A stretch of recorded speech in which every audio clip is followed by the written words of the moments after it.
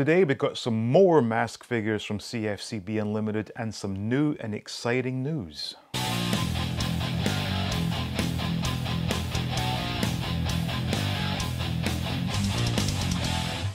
Welcome back. Now, I've just received my latest order from CFCB Unlimited, which now brings me fully up to date with the figures that were released back in the day in these 2-packs. So we have Slyrax, Cliff Dagger, Matt Tracker from the Rhino, and Buddy Hawks.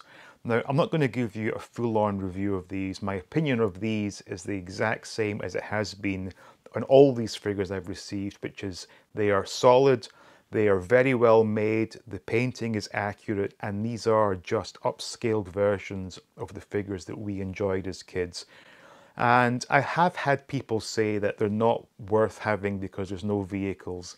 Again, just to go over old ground, my first M.a.s.k toys were figures, so for me getting just figures, not a problem. Secondly, a few people have commented that they don't have painted faces. Well, duh, the originals didn't have painted faces, and these are exact representations of the old M.a.s.k figures, but done in 3 3/4 inch scale. So, very happy with these. I'm happy that I've got the complete lineup of M.a.s.k figures, plus the 2 females that we didn't get, back in the day. So in terms of exciting news from CFCB Unlimited, you will know, if you've been watching my M.a.s.k videos from CFCB, that we were missing one figure. Well, good news. Dusty Hayes is on his way. He's not ready for order yet, but we are getting the Dusty Hayes from the Gator in 3 3/4 inch scale. So if, like me, you were a bit worried that we wouldn't have a complete set of Wave 1 figures, fear no more.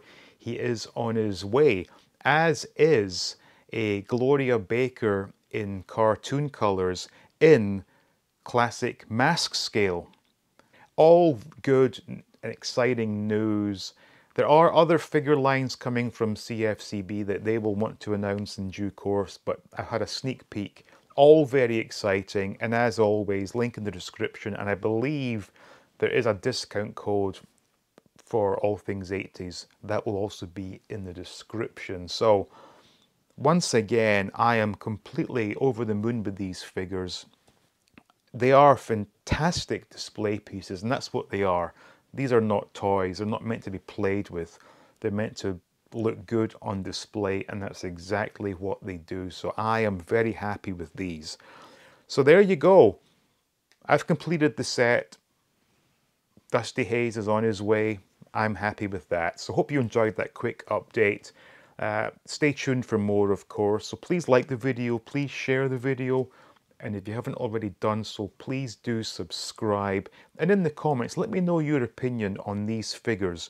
Like I said, a lot of people are a bit unhappy that there's no vehicles, but for me, just having them in that scale, perfect for display, especially if you have your Star Wars figures and you can go straight into a M.a.s.k collection. I think it looks great. But anyway, thank you all, and we'll see you next time.